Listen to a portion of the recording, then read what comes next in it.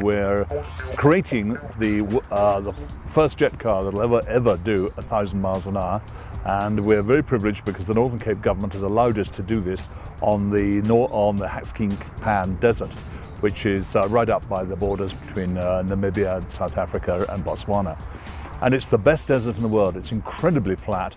And for instance, on a section which is, say, 2 kilometers, we found the dip in the middle is about 61 millimeters. I mean, it's the flattest place on God's earth. It's amazing. It's an incredibly tough program. I mean, absolutely massively tough, because this car's got to go 1.4 times the speed of sound. So we spent about 60 man-years on research. And now we're into the final design and build of the car now, and we're probably about halfway through. So if you were down at Avonmouth in Bristol and had a look, you'll see that the car's beginning to look like a car now, which is really good. So that's fine. And at this end here, we've had to get the desert sorted. The Northern Cape government has been employing 300 people for the last 2 years. And basically we've cleared the stones from the desert now, about 21 million square meters of stones.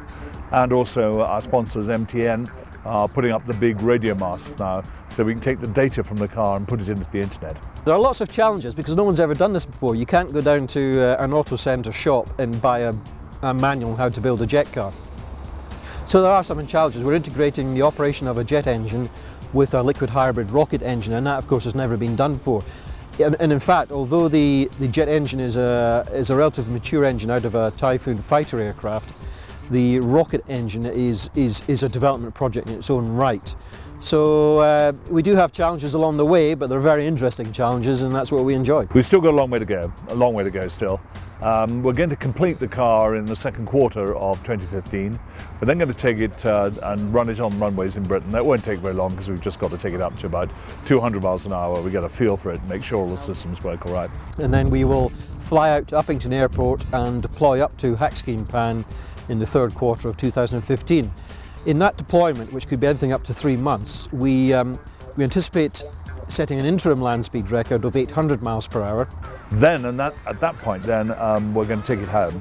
There'll be a lot of changes we need to make. There'll be bits of it that don't work, and so we've got to get it all tidied up and ready. And then we come back in 2016, and that's when we're going to achieve our 1,000 mile an hour record, and that's going to be really something. Well, this project's all about legacy. I mean, I always say our primary legacy is the education side, but Northern Cape government has in mind that the Hakskeen Pan will become an arena for extremist sports events. So we leave behind a proven arena. In fact, Kalahari Speed Week is already using the eastern side of the Pan, and they've been doing that now for 2 years very successfully, I might add. And I actually foresee that the Kalahari Speed Week will actually become a bigger event than the Bonneville Speed Week in America, because the Bonneville area is actually drying out as well.